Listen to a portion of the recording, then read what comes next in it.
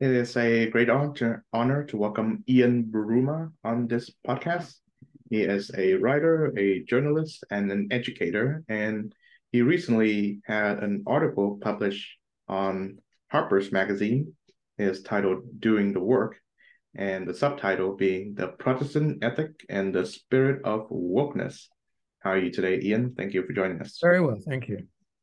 Yes, let's begin with the title of the article, which, as I've heard, the title is often picked by the editors, and the writer himself may or may not have any input in it. But what does it mean to do the work? Well, as you say, it was not the title. I didn't choose the title. The author almost never does. But what it means is that doing the work is a religious term, really, that it has existed for a long time. For example, one of the more extreme Orthodox organizations of the Catholic Church, the Opus Dei, literally means the work of God, and they talk about doing the work and so on. In the context of social justice activism, it means the duty to constantly to affirm the purity of a particular ideology, and it means that it's not enough, for example, to be anti-racism or to work to overcome racial prejudice or to improve society in various ways. It means you have to affirm an ideological position which holds that all social and economic problems and inequality and injustices and so on are all essentially due to systemic racism. And so any voice of skepticism, any opinion that perhaps says that perhaps that's not the whole issue, and there are other issues to do with class and so on, very quickly by the more extreme activists will be denounced as a form of heterodoxy. And so doing the work means that you constantly affirm the truth of a particular ideological position. Mm-hmm. So, of course, I mentioned that the subtitle mentions the Protestant ethic, and I think if one is familiar enough with the theological differences between Catholicism and Protestantism, you find that Protestantism emphasizes faith, I think, in favor or supersedes work as a work ethic, but it's more of a it's more of a faith-based theological creed than a work-based, I guess, creed. So, how does the Protestant ethic square with this continual effort of doing the work, so to speak? Well, the work ethic can mean different things. I mean, in this case, doing the work is an ideological position or an affirmation of faith. But Protestantism is not at all contrary to the work ethic. And I also quote in the article the German sociologist Max Weber, who developed a theory in the 1920s, which argued that the reason, as he thought then, that northern Protestant countries were more successful at capitalism than the Catholic South or the Confucian parts of East Asia was that in the eyes of Calvinists and many Protestants, the worldly success and the accumulation of wealth through hard work is a sign that you're blessed by God. Now, Weber was clearly wrong about many things, including the fact that he thought that Confucian societies would be less successful at capitalism. As we know, they've done extremely well. But that was his position. And you see that still in American culture in many ways, where, you look at billboards for churches, and especially in the South, and they're very similar to billboards for local banks. Invest in God and you will be successful, and so on and so forth. And that goes back to that notion that success means you're blessed by God, and which fits in very well with the particular kind of capitalism. Mhm. Yes, and I think it's a very American thing to have what you call prosperity gospel, i.e., the idea Yes. if you show or if you exhibit worldly success, then that means that you're blessed by God, which is, if you really read what Jesus says, is profoundly anti-Christian. Well, it's certainly a new departure from Christianity, and one that Catholics would never subscribe to. But yes, it is. It's not a faith that I myself believe in. But So one of the other points that you've mentioned in the essay is that the Protestant ethic, as you see it, eschews these kind of monastic lifestyle or dispensation that Catholics are familiar with Saint Benedict and more. How do you explain the difference between the two? well, Protestantism was a rebellion against the hierarchical authority of the church, of the priests, and the traditional role of the priest, which still is still very much the case in the Roman Catholic faith, is that the priest is the intermediary between the believer and God. You go through the priest in order to reach God.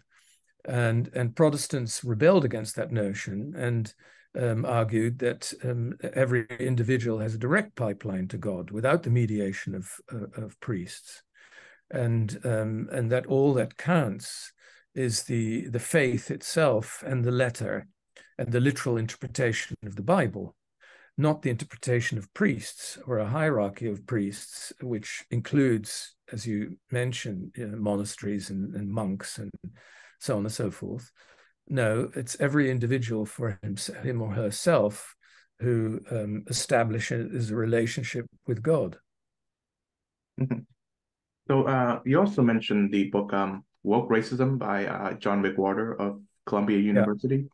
And of course, it is no accident that one of the former names of the book before it reached publication is called The Elect. And he calls people who are the high priests and priestesses of the woke ideology as the elect.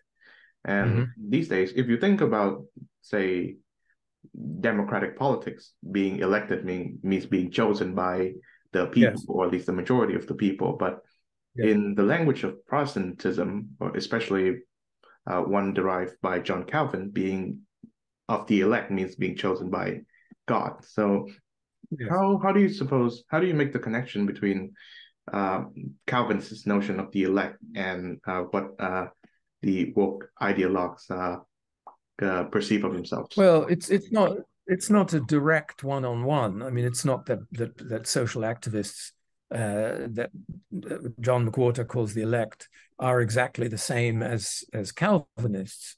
And there are also differences within the Protestant religion on this. I mean, strict Calvinists believe in predestination. So whatever you do in life, as a believer, a Calvinist believer, you go to heaven and everybody else is destined to go to hell. And many Protestants, even in the 17th century, believed that that was too harsh, and that even people who were not Calvinists, might have a ticket to heaven just, if they behaved well, and so on. And as you say, there is a difference between the idea of being elected by God or being elected because of your superior virtue, which is the case with a lot of social activists, and being chosen in politics by an electorate. So the elect, as it's, and I don't want to speak for him, but as I see it, and as John McWhorter, I think, sees it, is that people feel elected as a sort of special class because they can claim superior virtue. Mm-hmm. I see. Well, one of the many well-known episodes of Puritanism gone awry is they often point to the Salem witch trials, and I read about it, and one of the key figures associated with it is the lawyer and scholar Cotton Mather, which he was particularly zealous in his denunciation of so-called witches in that trial. And it shows that mm, one, the idea that we deem irrational, such as wokeism or Puritanism in their time, could be adopted by some of the smartest and most educated people. And secondly, the smartest and most educated people are often the most zealous in propagating these ideals. So I guess to make the connection, why are some of the best and the smartest people in our society are the main ones propagating these ideas we call woke? Well, that's a good question, and this I think one should not make historical comparisons too loosely. The Salem witch trial, as you say, was led by somebody who was highly educated, but of course a lot of the people who followed him were not, and this was not a particular Protestant phenomenon, even though they were Protestants. But that sort of thing could occur everywhere in moments of panic, and people are persecuted as scapegoats. But why has wokeism become so prominent amongst the highly educated? I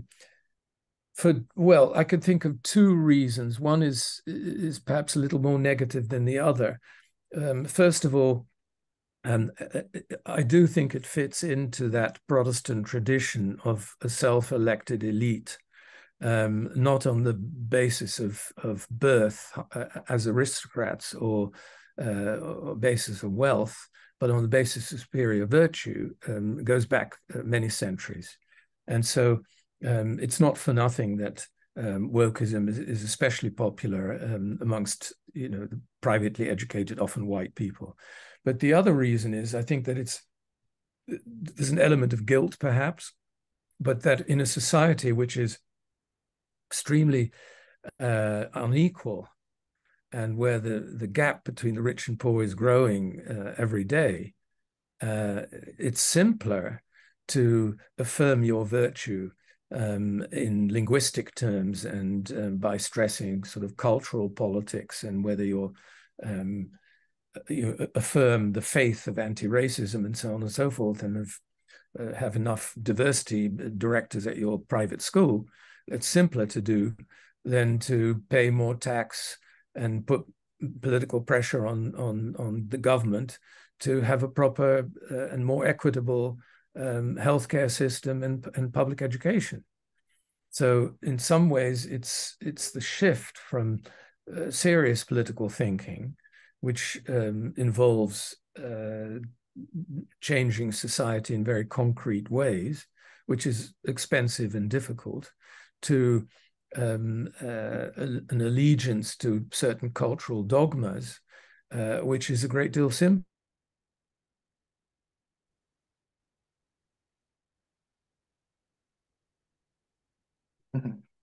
Right. Sorry. I think I can't hear you. Right. I think we lost our connection a bit, but yeah. I think I've caught on to what you've said, in that there is a growing, I guess, liberal left critique of wokeism. In that, well, there's the traditional of wokeism being a very illiberal dogma, in that it's against freedom of speech and fairness and the rule of law and etc. But there's also the case that wokeism, while it purports to address and fix these social ills, what the method that is pursuing does not come close to doing that. And in that respect, again, you've warned us about using historical analogies, but I would venture to say that the Catholic Church's practice that gave birth to the Protestant Reformation, which is the selling of indulgences, also is analogous to, say, paying anti-racist consultants and scholars tens of thousands of dollars per session in order to have them absolve you of your guilt, so to speak. Would that be a correct Yes. analogy? Yes, I think that I go along with that. Um, when you talk about the liberal left critique, I think that's accurate. I mean, one of the salient points of social activism, as it's often practiced, is that the people who are the victims of what people call cancelling are often not far-right people or even Republicans, but often liberals. So at universities and schools and museums and foundations and so on, it's often liberals who get ousted by people who are more zealous. And zealousness is, of course, is never liberal. But there's also a left critique of a socialist critique of this kind of social justice activism, which is that the social justice movement buries the question of class under the question of race. And one person I quote in the piece, because I agree with him, is Adolph Reed, who's a Black intellectual, a Marxist. And he thinks that if you blame all social ills on systemic racism, it becomes much harder to find a political solution to economic inequality and so on from a left-wing point of view. Mm-hmm. Because he feels that class should very much enter the discussion. Mm-hmm.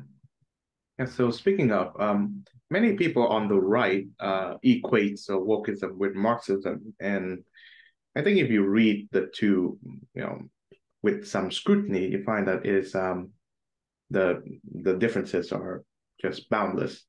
But when they mean Marxism, they mean this thing called neo-Marxism or cultural Marxism, or what the scholars of that school call it critical theory. And there's a certain degree of critical theory in the woke ideas. And another historical analogy I can point to is that the critical theorists, the big Germans, Adorno and Marcuse, are famously not a fan of the American working class. They believe that the working class have been co-opted by the bourgeois society, and it is up to them, as well as people who they believe are the marginalized, to rise up and change society from within. So would you say that the woke ideologues are attempting to do the same thing? Well, I'm not sure about that. I mean, the cultural Marxism term, of course, goes straight back to the 1930s because the Nazis used the same term. They called it cultural Bolshevism. Mm-hmm. In that there was a kind of conspiracy of left-wing cosmopolitan, which was, of course, code for Jews, really, but left-wing cosmopolitans who were trying to undermine racial or national identity and culture. And I don't think that that Adorno and others who did take a sort of a Marxist view of false consciousness, in that in their view the working class was as you say was duped, was deluded by the bourgeoisie, co-opted by the bourgeoisie, and so on. And I'm not sure I recognize that as very much part of social activism today, because yes, it's true that some so-called progressives, in the words of President Obama, consider many working class people to be deplorable because of their love of the church and guns and so on. And that certainly does not show a great support for the working class. But I think something else has happened, which is because of culture and identity and so on becoming the focus of politics, people forget class altogether and talk about racial identity. And that would be far from the thinking of Adorno and fellow members of the Frankfurt School. Mm-hmm. So I think if we are to be charitable to the umbrella idea known as wokeism, I would say that the COVID-19 pandemic reveals too many social ills that we've we've tried to either live with or forget about as we live our lives. Mm-hmm. This disruption of everyday activity and this confinement to our homes and talking to Zoom like this for the past 2 or so years have revealed that, again, there is a huge social as well as wealth gap between the very richest amongst us and the poorest, as well as, especially in America, the overwhelming problem of police brutality when it comes to members of the African American race. And Mm-hmm. I think the George Floyd protests sort of like burst everything open, and and it is it's reasonable to assume that wokeism is even though they may have bad solutions or methods to solving these ills, they're right in saying that these ills exist, right? Absolutely, of course. I mean, and the goals of Black Lives Matter and Me Too and other things, it's hard to disagree with them. I mean, we all want less discrimination or no discrimination, equality, of gender and race, and so on and so forth. So yes, and that is true. But it's one thing talking about police brutality, which is a real problem, and not only in the United States. I mean, look, if you just talk about the democratic world, I mean, it's a problem in France, as we've seen in the last few weeks. But to say that the police are often brutal and discriminatory in minority areas, and particularly in African American areas, should not lead to the conclusion that you should get rid of the police altogether or take away all their funds. And this is where I think the class element shows itself, in that the people who often promote, not all of them, but many people who promote the idea of defunding the police themselves live in areas which are pretty safe.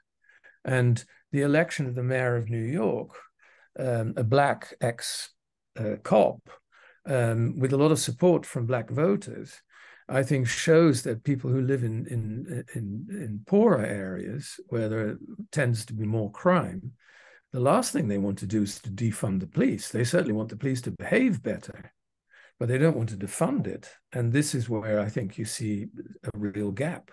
Mm-hmm. Yeah, I said I think a danger that is inherent in wokeism is the idea that those who practice it, or the ones who are most enthusiastic in professing it, they exhibit this kind of guilt over the state of their own society, and they believe that because they benefited from the same society that they critique so much, they must be at fault somehow. And that's why people people who are of the upper crust of our society buy Robin DiAngelo and Ibram X. Kendi.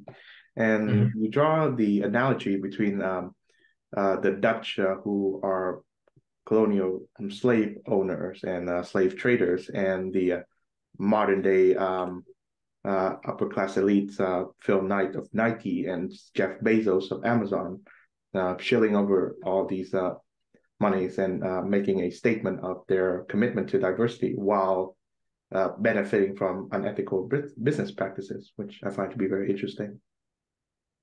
Yes, I mean, in the case of the 17th century elites in the Netherlands, they really did think that they were people of superior moral virtue. Whether Jeff Bezos and others really think that, I don't know. I think the behavior of corporations, in this case, in the US, is more a sign of how adaptable and flexible capitalism can be, which is why it's so successful. So as soon as there's a social movement, especially amongst the elites, capitalists are very quick, or businesses, corporations are very quick to latch onto it and make it into a kind of badge to advertise their goods. And, you know, the Benetton ads a while ago are a good example of this. I mean, it was to sell fashion, but they use the imagery of racial diversity and so on and so forth to advertise their goods, to make money, but to look virtuous while they were doing it. And this was not so much a question of deep faith as a question of latching onto a movement and exploit it. And you've also pointed out in the article that there are people that both the left and the right of American society consider the elite. And surprisingly, Donald Trump, who is a billionaire casino owner, is not one of them. So, so being member of the elite is not entirely dependent on your wealth, although they are a very wealthy elite, is dependent on your social attitude and social status. So, what do you suppose that might be? Well, I think it depends on various factors. One, of course, is the level of education, and so a professor, a university professor, even an Ivy League professor, who does perfectly well economically, financially, but nothing even comparable to a man like Trump or an investment banker or something. But they would still be very much part of an elite. And as you say, I think that same elite of high education is often urban, distinguishes itself from others by adopting certain political progressive positions. Trump fits into American society in an awkward way. I mean, there have been many people in the past like Trump. I mean, I suppose Gatsby, the great Gatsby, is an example of this. But he's socially sort of an outsider. I mean, he comes from Queens, from a wealthy family of real estate people, but slightly louche, probably with mob connections and so on. And they were looked down on by sort of older money in Manhattan, and certainly felt that snub. And so in that sense, even though many members of the elite in Manhattan didn't mind going to his parties, when he was riding high, he was never really accepted as a member of the elite. And so I think his sense of class resentment is real. And it's one reason why he connects with a lot of his supporters who are neither New Yorkers nor wealthy, but share the same resentments, who feel that the elites are looking down on them, that the elites do everything selfishly for themselves, that they're not listened to, and so on. So it's not just cynicism that gives Trump, or that's made Trump popular with a large number of people who are unlike him in every possible way. It's also because they're on the same wavelength of resentment, that is. I remember that in the 90s, there in the Bush-Clinton presidential race, there were two figures that stood out as quote-unquote anti-establishment. One is Ross Perot, and the man was a billionaire tech mogul. And like Trump, he is considered anti-establishment because he voices statements that are contrary to, I guess, the globalization ethos, so to speak. And the other being Patrick J. Buchanan. And that man, before he became an anti-establishment figure, he served under Nixon and Reagan, so he had right-wing Republican establishment written all over him. Mm-hmm. Nevertheless, these figures are considered anti-establishment, and I wonder if the Venn diagram between anti-establishment ethos and opposition to globalization financially and culturally, does that include a lot of overlap? Well, yes, including in the Republican Party, of course, because traditionally, like all big parties, especially in two-party systems, the Republican Party is a very broad tent, and it was dominated by very much sort of an East Coast and sometimes Californian elite of lawyers and businessmen and bankers and so on, who had conservative economic policies, but were socially relatively liberal. And then you had a sort of nativist, far-right populist wing that resented the class of bankers and financiers and lawyers and so on. And that's, of course, the wing that Pat Buchanan belongs to. And that's the wing that now dominates, exploited by Trump, and exemplified by a lot of senators and congressmen who are populists, and a populist, of course, is by definition somebody who is hostile to what they see as the elite. Mm-hmm. And I think what makes radical politics, whether it is the far left or the far right, so popular, so dangerous, is that they are able to, I guess, they are able to pay attention, or to get people to pay attention to certain issues that are very real and very substantial, that they allege that the elites, liberal or conservative, are not talking about. And in many cases, there are issues plaguing American and or Britain society that people who are of the elect, or people who are of the elite, do not wish to talk about. Say, the issue at hand is immigration, for example. The Brexit movement happened because there were a huge constituency of Britons who are flabbergasted or discontented at how the free movement of labor displaces their jobs and livelihood, especially those living in the north. And in America, those who are living in the south of that country are frustrated at the overflow of, say, people who come in the country illegally. Nevertheless, I think if we are to push back against the tide of radicalism, we must find a way to address these issues, but with a modicum of moderation. Yes. Well, I certainly agree with that. But of course, sometimes these problems are, well, first of all, they're often grossly oversimplified. But that doesn't mean they don't exist. I mean, there is an immigration problem, but many people who vote for Trump and who are very anti-immigration and refugee in their daily lives would barely ever come across one. So it's one of those things that people are frightened of, even when there's really no need for them to be frightened of them. In Britain, a lot of people voted for Brexit, as you say, that one of the ostensible reasons is that they were worried about too much immigration, even though immigration now is higher than it was before Brexit. But it was also that it's one of those things, when people feel anxious about many things in their daily lives, they feel they have no grip on the way the world is changing. They feel that inequality is becoming a serious problem, and so on and so forth. Populists score when they can come up with a very simple solution and a simple scapegoat.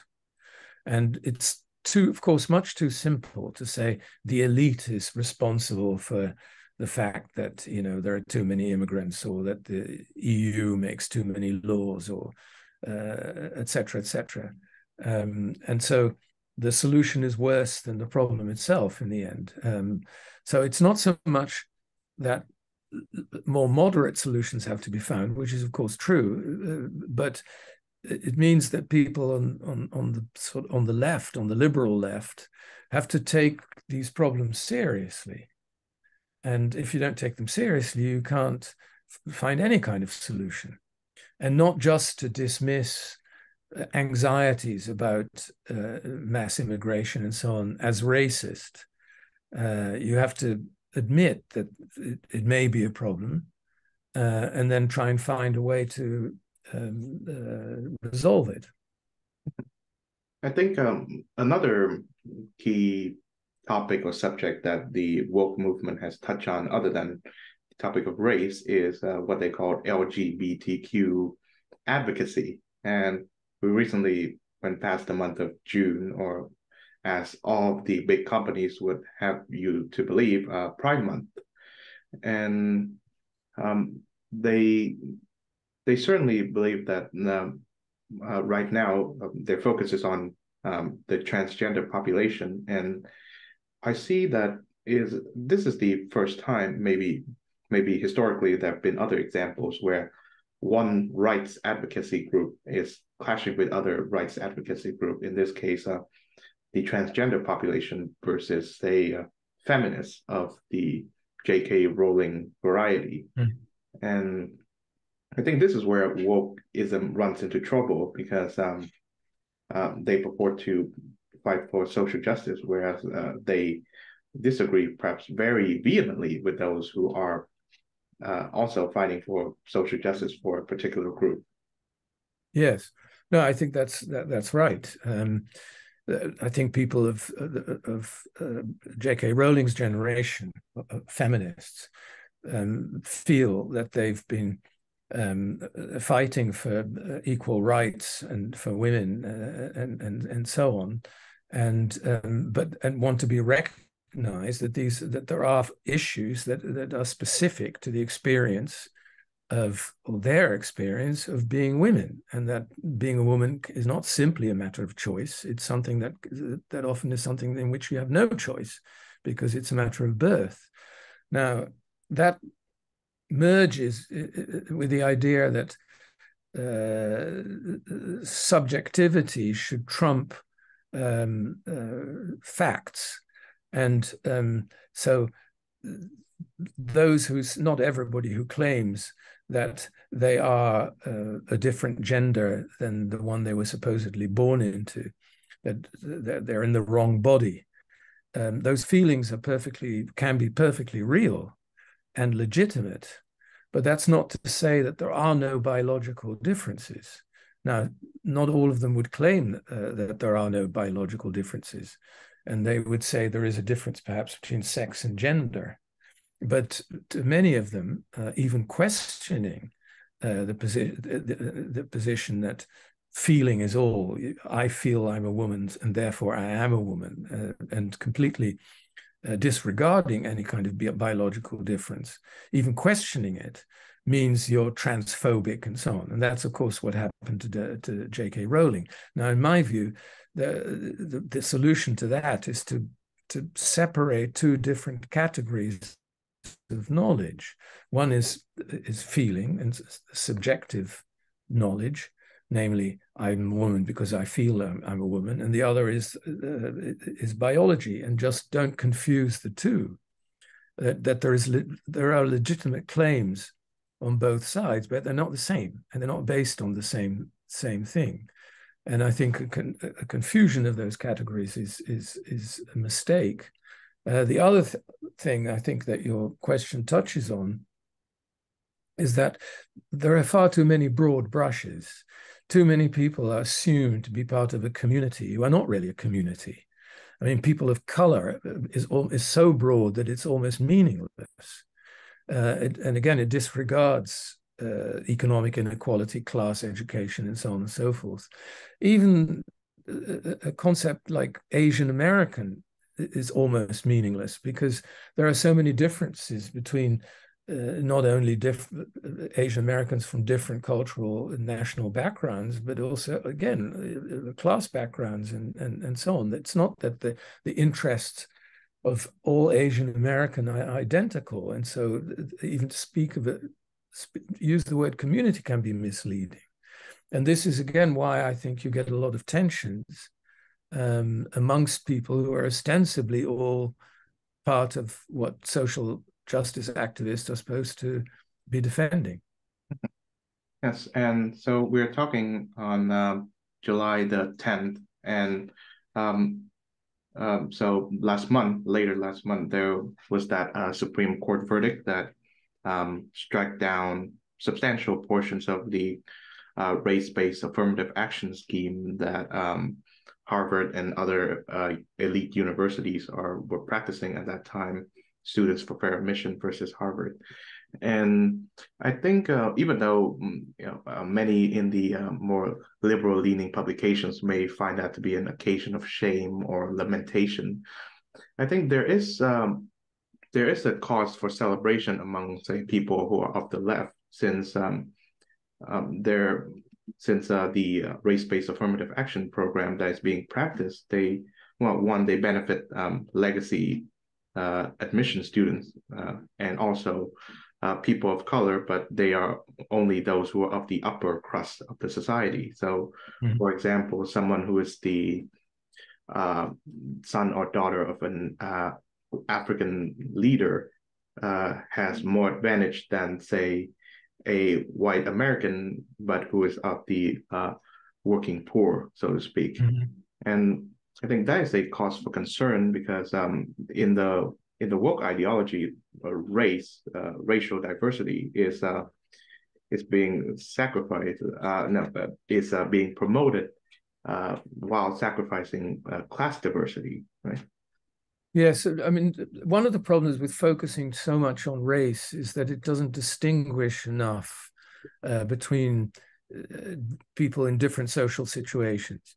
If you simply treat everybody who is Black as part of the same social category, you fail to see the differences, for example, between African immigrants who are often very successful in the United States, who don't have who are not the descendants of slaves, and the very particular problems faced by the African American community, but which have deep roots in history, and we all know about, and there's clearly a lot to be done about that problem, and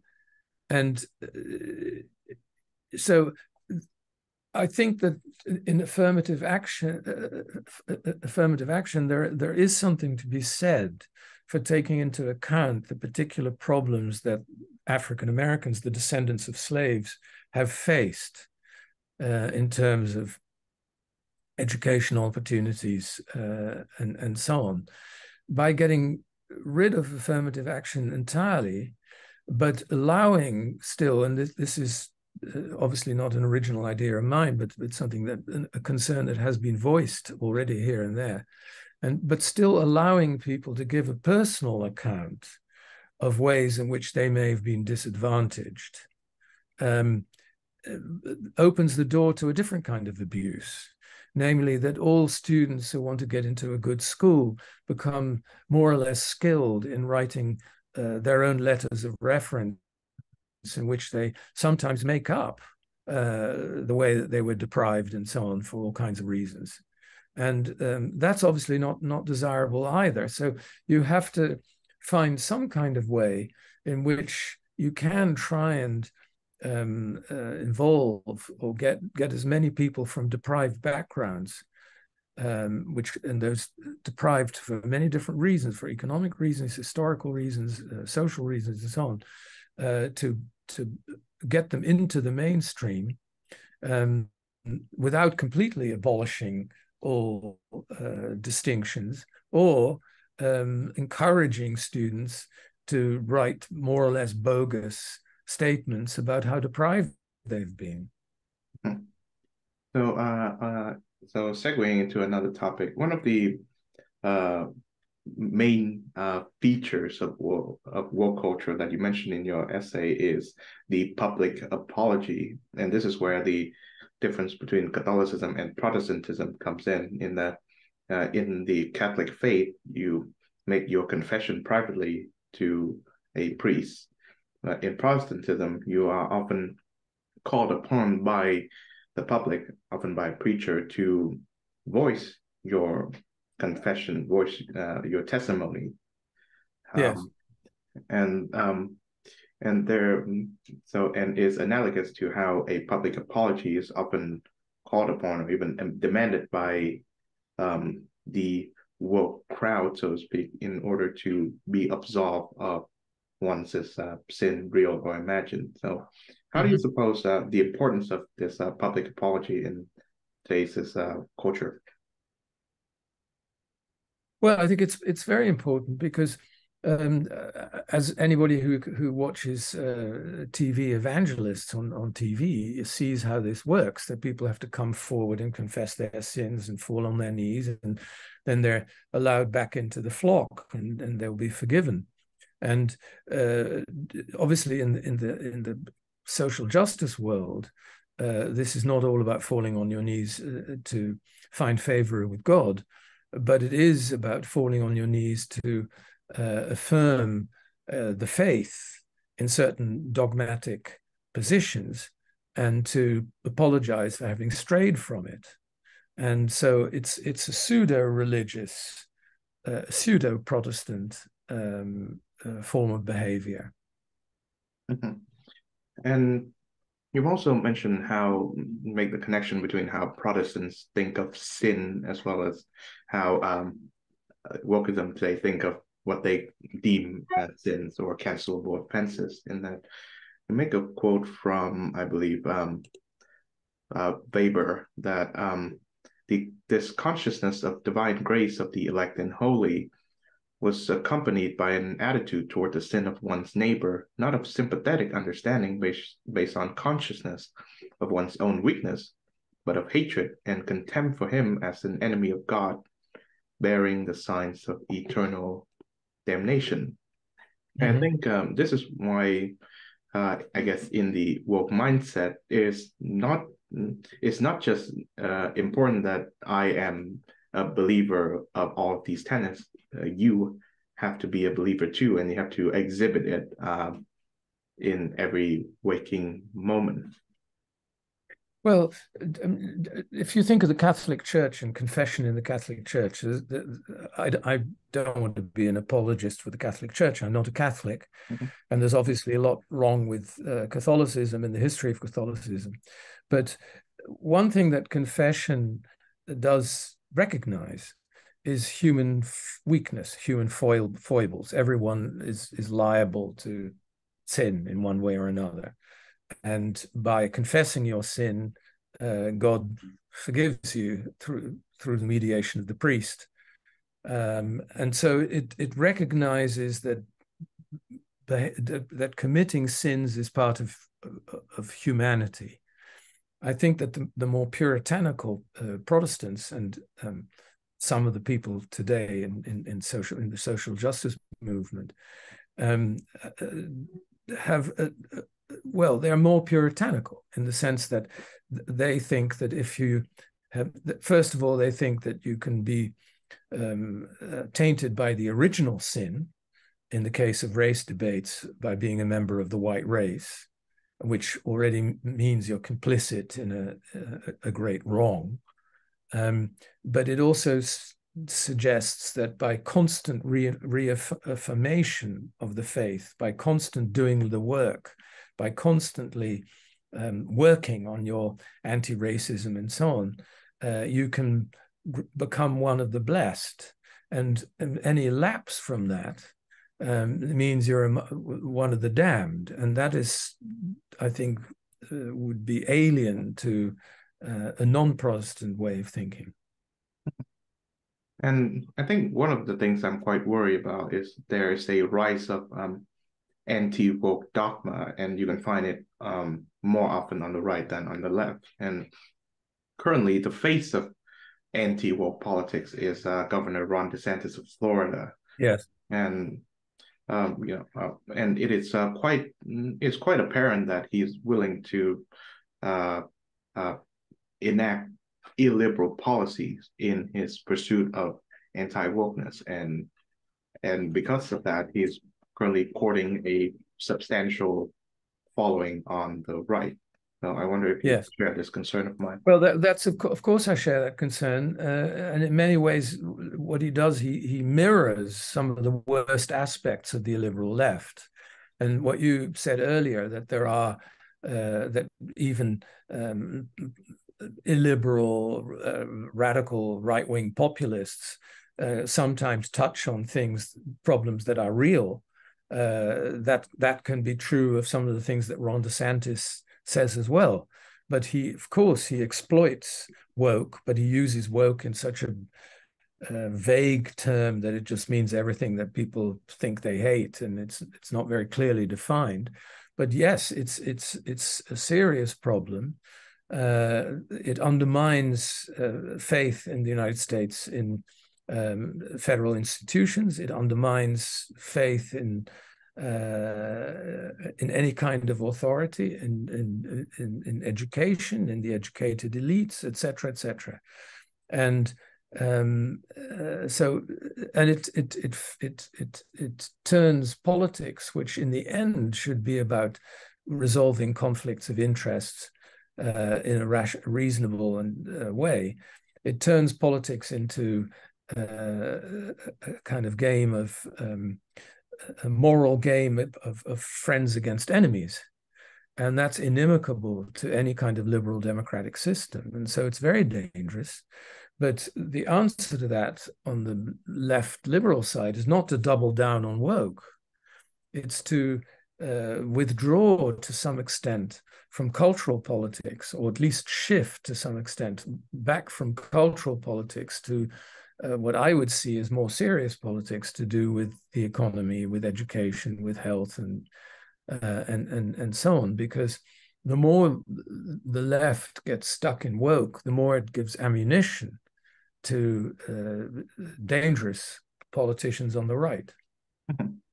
I'd say another figure that has garnered a substantial following on the right is Robert F. Kennedy Jr. And I think a good number of people who say that they are anti-woke also professes to believe the same thing as Robert Kennedy Jr. is good at professing right now, i.e., profound skepticism towards vaccination and the idea that our support for Ukraine against Russia is highly dubious, and it is just relaunching the Cold War and all that. And so another danger that I'm very much concerned about is the idea that anti-wokeism, the mindset, is being bled over to all of these other issues that are in many ways not related to wokeness at all, simply because they believe that the people who are woke believe in these things.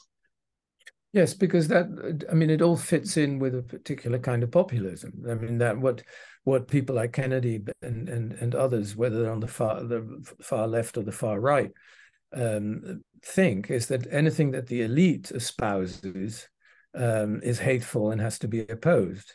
So if it's a rebellion against expertise, it's a rebellion against authority, it's a rebellion against education. So if the educated elite believe that people need to be vaccinated in order to get rid of the pandemic, you will then take the position, well, that's wrong because it's those people in New York and so on who are trying to dupe us or trying to dominate us or whatever it is. It's the same with climate change. It's the same with supporting the Ukraine. These are all positions by and large held by people who are quite well educated. So those who hate people simply because they're better educated will revolt against those ideas for that reason alone. Mm-hmm. Okay. So I think a good strand of philosophical anti-liberalism coming from the right is actually is being professed by people who are very devout Catholics. I think of Patrick Deneen and Sohrab Ahmari and Adrian Vermeule. These are highly educated intellectuals, and they believe that there needs to be like a new elite that is less liberal and more traditionalist. I think they're talking about themselves, but nevertheless, they do touch on a criticism that today's elites are, whether they are conservative or liberal, are not very responsible in that they claim to solve these social ills, but their manner of professing them or their manner of living is an offense to people who are profoundly affected by these social ills themselves. So I guess on this final note, how would you critique these sort of like elitist criticisms, all the while acknowledging that our elites have been irresponsible in many aspects Well, all elites will make mistakes and are irresponsible in various ways. And the distrust of elites, of authority in general, of course, is not just a woke phenomenon. I mean, it also has to do with social media, with the breakdown of authority or the faith in authority in many different ways. The Catholic influence, or the far right Catholic influence, is what baffles me as a non-American citizen. Is how little attention has been paid to that, because it's very weird that a country whose founding fathers were on the whole almost all Protestants, whose elite culture has been Protestant, whose dominant culture has been Protestant, how enormously influential in the last 10 years or so the most reactionary wing of the Catholic Church has become. And at one point, the Attorney General was a far-right Catholic. The majority of the Supreme Court are right-wing Catholics, and so on. This, of course, does go back to fissures in the United States that go back to the founding fathers. There were people, Christians, not Catholics at the time. In fact, they were anti-Catholic, but Christians who disagreed with Jefferson that church and state, the authority of church and state, should be separated. And Catholics are uncomfortable with that, have always been uncomfortable with that idea. And reactionary Catholics would very much like to break that distinction down. And that's what we've been seeing in right-wing politics. I mean, there are many aspects of right-wing politics, but that's one of the strands of right-wing politics, is this assault on the separation of church and state. I think on that note, thank you very much, Ian Buruma. Thank you. Program. That was a great discussion. Thanks. Take very good care of yourself. Bye-bye.